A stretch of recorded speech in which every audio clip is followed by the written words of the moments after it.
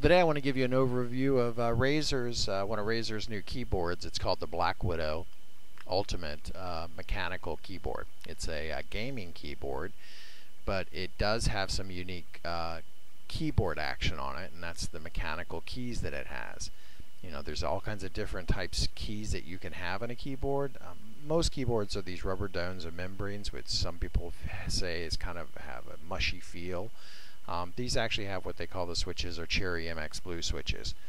What that means is that they give you a really good clicky sound, but also give you a tactical kind of a tactical feedback when you type on the keyboard. First time when I got this, you know, I haven't had a mechanical keyboard since like college days when you had the old heavy IBM M keyboards. I was like, wow, this is really nice. So I think you'll get a real wow factor when you first type on this if you haven't experienced that type of keyboard. So it's just really a lot of accuracy. I guess one of the other things it has is some really good anti-ghosting, which is you know, important in the keyboard, as well as helping with like simultaneous keyboard presses. Now it's a fully programmable keyboard. Let me drop the camera down here to give you a little closer view of the keys. So any key on the keyboard can be reprogrammed and mapped to a series of key combinations. But one of the other things you can do is you can use these kind of macro keys here and use these, you know, very specifically for reprogramming. There's keys along the top that are predefined. These are your audio controls. These are your media controls. This key right here actually disables the Windows key down here, so you don't accidentally hit that when you're going for the Alt or the Control key. This actually controls the illumination. That's one of the unique features of the Ultimate. So if I choose basically the function key and this key, I'll get, let me kill the light for you so you can see the blue.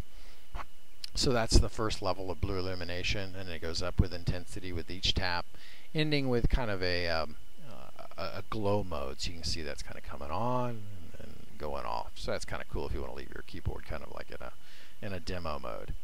So I'm going to go ahead and just turn that off. So that's a nice feature. And one of the other keys here just at the end is just the Windows Sleep key. So these are really easy. The keys are actually easy to program. You can either do it kind of like on the fly, and I'll show you that in a moment, or you can actually do it through the software itself that you install on your computer. So one of the other things that makes the Ultimate keyboard kind of differentiated, I don't know if I mentioned this, there's another keyboard that's sold that is essentially the same keyboard as this one, except it doesn't have the illumination, or as you can see I've got over here is I've got USB connectors as well as the audio connectors. So that's unique to this keyboard as well. But you can, if you're not really interested in either of those functions, you can save some cash, and I think that's in the $70 range. This keyboard's more like in the $120, $130 range. It's a very substantial keyboard, has some good weight to it.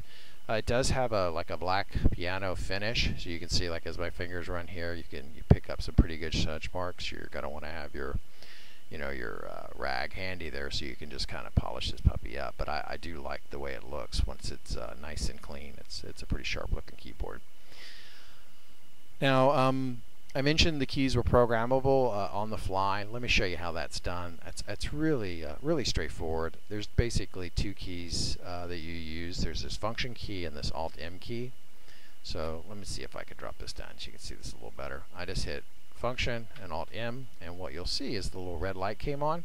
It means it's ready to be programmed.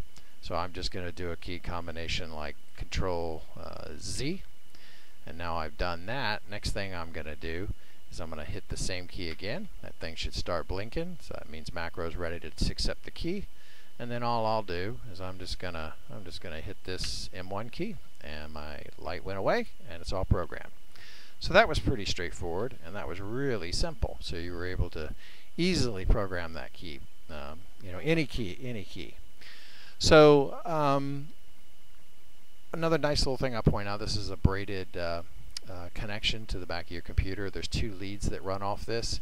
You know, one for the USB connection I showed you on the side, and maybe I'll pop that open so you can see that. So you see you've got your connectors there and your USB, and obviously you've got the foot pegs on this keyboard too, so you can raise it up a little bit. Alright.